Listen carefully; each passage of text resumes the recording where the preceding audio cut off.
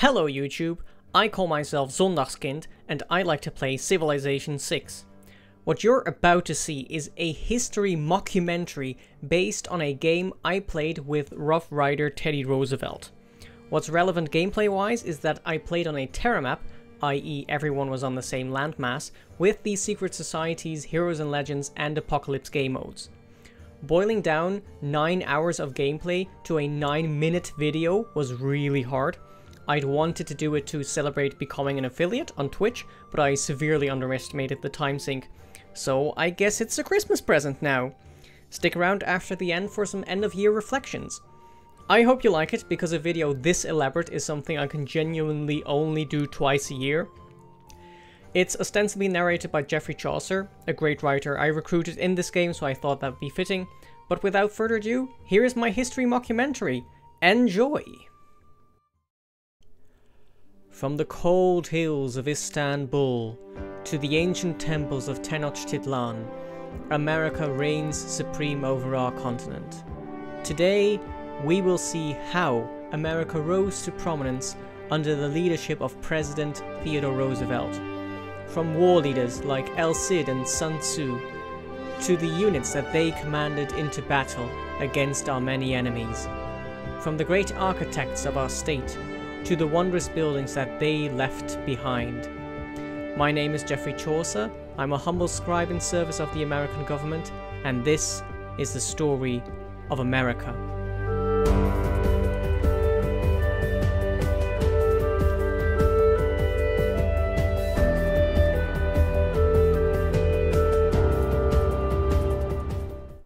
The story of our people begins in a time before these stories could even be written down. The Appalachian Mountains were home to many tribes for millennia. Appalachia City, today our proud capital, is one of the oldest settlements in the world. Located at the heart of the continent, the Americans had contact with all neighboring tribes before writing was even developed. Not much is known about the nature of conflicts that took place during these ancient times. Historians suggest they were local skirmishes conducted by scouting tribesmen to try and abduct local civilians to Appalachia.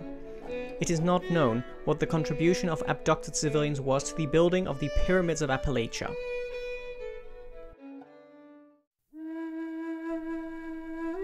One of the first written histories is about a great war against the Aztecs.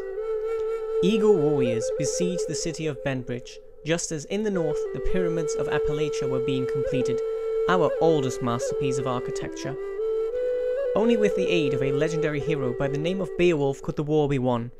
Beowulf, according to legend, fended off the initial invasion nearly single-handedly, and under his leadership, American warriors pushed back the Aztecs beyond the mountain passes, saving America from ruin.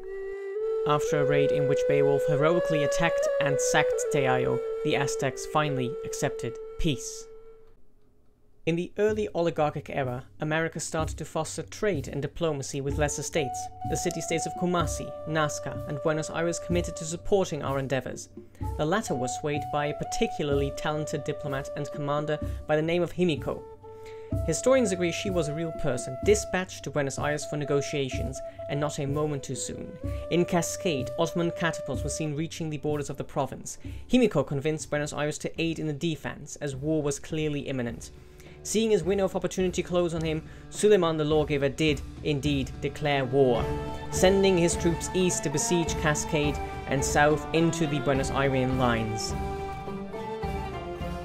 Using all the resources they could muster, the Cascadian citizenry hastily set up simple defenses. However, these would soon buckle, and the city remained in mortal danger. Seeing the walls crumble, Cascadian miners set up a diversion and let themselves be captured by the Ottoman vanguard. Just in time, the American Argentine infantry came running through the Pyramids Pass, shattering the siege party and destroying their machinery. Soon, First Consul Roosevelt vowed to turn the tables and take the fight to Adana. Adana proved a vulnerable target, but between it and the Ottoman heartlands lay the treacherous Pantanal swamps, which saw many bloody battles. It was only when Chief of Staff, General Sun Tzu, travelled north to personally oversee the fighting that the war against the Ottomans accelerated. By copying their siege engines, the American army soon found itself advancing on Halep, Konya and Istanbul, and the Ottomans found out the hard way that, as Sun Tzu wrote, victorious warriors win first and then go to war, while defeated warriors go to war first and then seek to win. Before long, Istanbul fell, and Suleiman fled to Izmir, where he was taken prisoner, his empire ruined by the war he himself had started. The latter stages of the Ottoman War coincided with a boom in architecture and a transition into a mercantile republic with Theodore Roosevelt as the Grand Doge. Jebel Barkal was erected in Cascade to commemorate the miners who had helped defend the city. The Terracotta Army Memorial in the capital honored those who had given their lives fighting. Petra Desert Palace gave a much-needed boost to commerce in the barren north, while people in the eastern lowlands began to spend their free time in the Great Bath of Ebro. Finally, the Ministry of Defense was given a new headquarters in the Red Castle of Bembridge. These buildings, still standing today, are the architectural highlights of the American heartland. However, jealousy would lead to more war. After the fall of Adana, America faced a coalition of the Maya and Grand Colombians, who woefully underestimated America's lust for conquest. Cities on the borders were swiftly taken, even before Chief Armourer Lieutenant General Timur oversaw innovations in the use of gunpowder. Heavy cavalry formations looted the outskirts of Wak Kapnal, while the situation inside grew increasingly desperate. After the musket-bearing infantry had weakened the defenders, the Knights of the Republic stormed the city centre. In short, the coalition did not achieve its goals. After losing her elite chivalry in the Battle of Cuenca, the Maya queen, Lady Six-Sky, was deposed by her own people in the Revolt of Machu Picchu. With the war against Gran Colombia continuing, a Spanish knight with the moniker El Cid joined the American High Command. Perhaps angered by this defection, King Philip II demanded that Americans stand down their defensive border garrisons. To this, there could only be one answer: a questo as absurdo. Despite first being introduced in the Grand Colombian theatre, the Rough Rider units are commonly associated with the Spanish-American War, specifically the Siege of Toledo. The Rough Riders were free to roam the countryside and wear down the garrison. While the city did manage to erect walls, ththese were no challenge for Kumasi's musketmen militia, who reinforced and smashed through the gates. After the capital of Bogota had been captured and Colombia reduced to a collection of coastal outposts, Simón Bolívar accepted a brutally unequal treaty. In the southeast, the Acadian Legion liberated Xochicalco from Spanish occupation and returned it to the Aztecs. Madrid and its great library would, however, become a part of the serene American Republic. Left with only one city, Lord Mayor Philip sued for peace. America is more than just an army. Among its greatest minds are scientists like Émilie du Châtelet, who lectured in the University of Ebro. Aman ibn Fadlan brokered trade deals with city-states, while Nzinga Bande led the army in the most recent war, which we will discuss momentarily. On a personal note, I received the honour of being employed by the Great Library in Madrid, where visitors can read my poems. Bladesmith Jeanne d'Arc's masterpiece, the grass-cutting sword, is on display in the Temple of Adana, while Admiral Himerios is currently exploring the wide oceans. The American people increasingly realized how great their nation had become, and with the pride came a desire to fight one last foe, the eternal foe.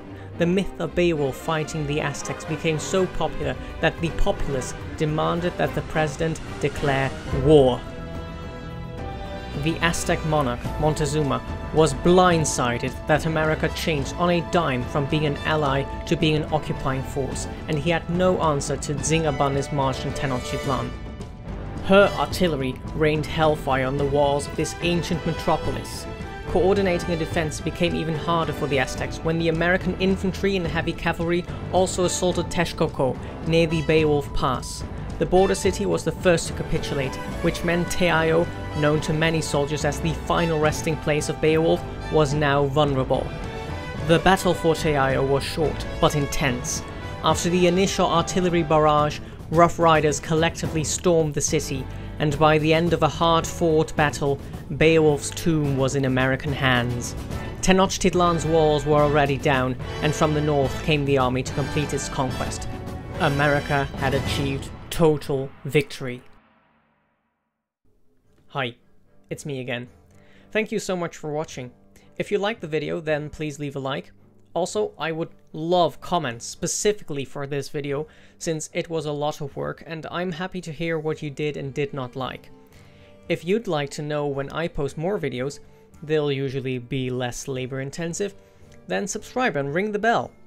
If you want to watch me play games live, I stream every week on twitch.tv/Zondagskind. And if you're still here, apparently you're interested in my end of 2022 ramblings. So, this year I started streaming, slowly but surely. On New Year's Day I was one of the people who got to talk to the game mechanic on his New Year's stream, and I think that's when I realized I could see myself trying this out, but I never got around to it. That was until I was invited onto the Civ show to make a multiplayer challenge and played with them on stream. That was a ton of fun, and at that point I had the tools to actually get going. It's been way more fun than I would have expected, actually. It's so great to play a game and simultaneously talk to other people who know and like this game. I've only just gotten started. Every week there is something I add to the Twitch channel or the YouTube or the Discord server, and that makes it continuously exciting. Here on YouTube, I think a highlight was seeing the first analytics on the Victoria 3 Bolivia series and seeing the plurality came from Bolivia. I mean, I know how excited I get when someone plays any game as the Netherlands, and I hope I can give that feeling to many different people across the world. For 2023, the first goal is to actually just keep doing this, and that's not as easy as it sounds. This spring is going to be really busy, so I will have less time, but I want to keep streaming once a week and post something here regularly as well. I don't know what's a realistic goal in terms of subs and followers, so I play that by ear. Right now it's 98 followers on Twitch and 26 subs on YouTube, so let's see where we are next year. Anyway, I hope that all your winter holidays have been amazing, that you feel good about going into 2023, whether that be because you were sick of 2022 or because you have high hopes for the new year. Stay safe, stay healthy, stay kind, and I will see you in the next one. Bye bye!